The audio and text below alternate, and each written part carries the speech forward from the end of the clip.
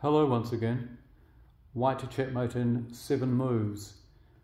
I have previously uploaded a few of my games involving the Danish Gambit, and this is yet another one in the final stages of that particular game. What we'll do in this game is we'll just play through the final stages, and I'll make a few comments by the way. Looking at this position, material is even, and you wouldn't think that black would be in a totally lost position, would you? And yet black is in exactly that. What has happened here is he's just played his queen from g5 to g2, which is a mistake. He's going after this pawn. Well, he's never going to be able to take it. What he's done, though, in moving away from here, is he's abandoned his control over e5 and f6. They are key squares.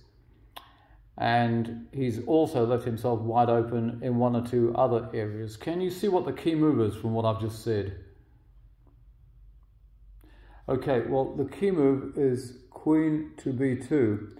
And what is ironic about this is he's just played queen g2 and now I've played queen b2.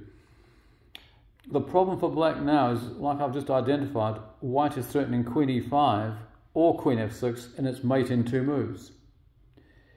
On the other hand, should he play something like f6, then you take the pawn and it would amount to the same thing.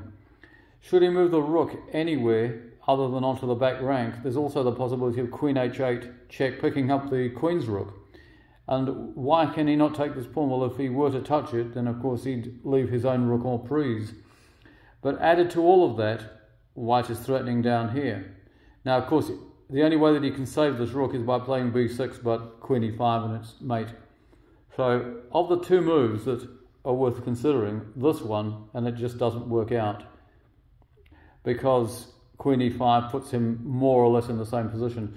So, he admits defeat and he goes back from whence he came to g5. So, how does white make progress? Well, I've just mentioned taking this pawn, and that is exactly what white does, and he's not only hitting the rook here, but he's hitting this pawn with check. Now, black cannot save this rook. It is a resignable position at this point, and that's what I was meaning. There's no way out for black. He's just in a hopeless position. But what he does is he plays on his second move here. He's saying to me, well, you're going to win this game, but you're not going to checkmate me quite as quickly as you think you are, because if you take here, I'll take back.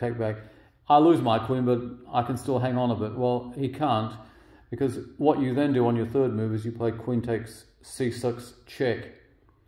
Now, if he plays his king to here, then quite simply it's rook takes, queen takes, rook takes, and it's checkmate.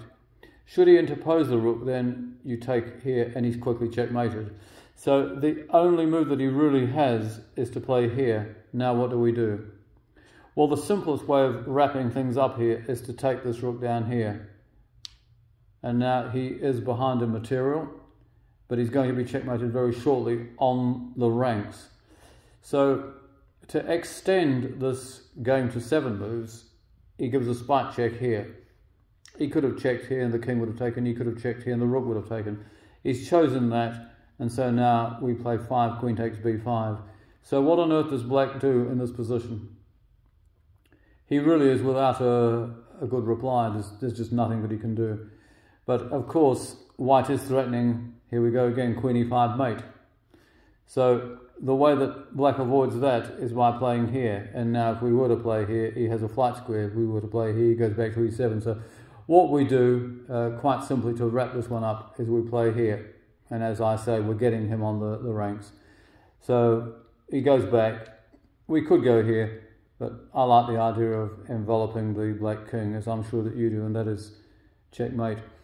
What this game proves is that the Danish Gambit is very dangerous. It's not perfect by any means. There are 1 or 2 hairy moments even for white, but black has to be on the metal all the time, otherwise he's not going to stand any chance of defending against it, and that is even with the best defence. And I would still recommend the Danish Gambit, especially in speed games, to possibly upset the opponent this was yet again a 30-minute game and it worked out for me. So I hope you enjoyed that one, and goodbye for now.